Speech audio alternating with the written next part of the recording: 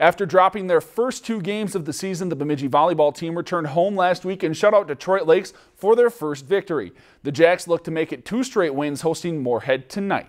And we take you to set 3. Jacks leading 15-13. Addie Colligan sets for McKenna Quinn, and Quinn delivers the spike for the points. Jacks go up 16-13, but the Spuds would take it from there. Bemidji's Lexi Wade trying to hammer home the spike for the point, but gets blocked by Brooke Tonsfeld at the net.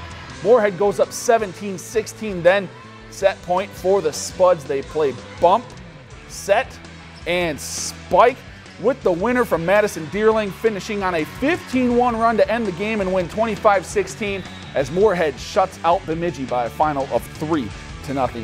If you've enjoyed this segment of Lakeland News, please consider making a tax-deductible contribution to Lakeland Public Television.